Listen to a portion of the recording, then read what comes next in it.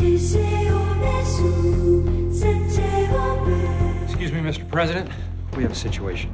Someone is trying to acquire Russian tactical weapons, short-range battlefield I don't know what warheads. they are. Sir, Al-Qaeda has computed all the Muslims killed in the past 50 years. They believe they're owed 4 million lives. Nukes would be the fastest way to vengeance.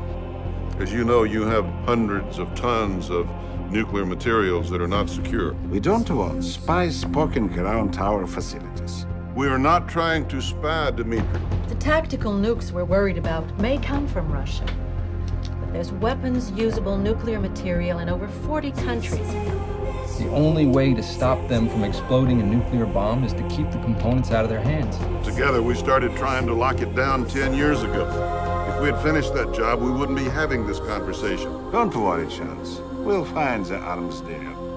From what we've seen, it appears to be a simple gun-type bomb, like the one used in Hiroshima. And how could it be transported? Small plane, citation, Lear. Once it's in the country, it could be driven to the target in an SUV.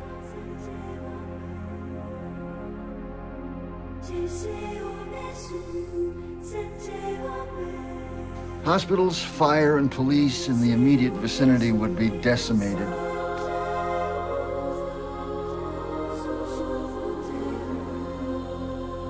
And the bombs are Gone, sir. Hell, sir, the weapons could be anywhere. They've made one or more nuclear bombs, and we don't know where they are or where they're headed.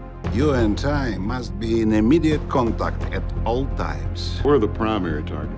The anniversary of our bombing Afghanistan is coming up. Tell no one about this until we're sure what's going on.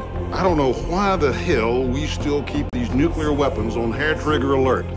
We would be facing widespread panic, mass evacuations, tens of thousands of refugees.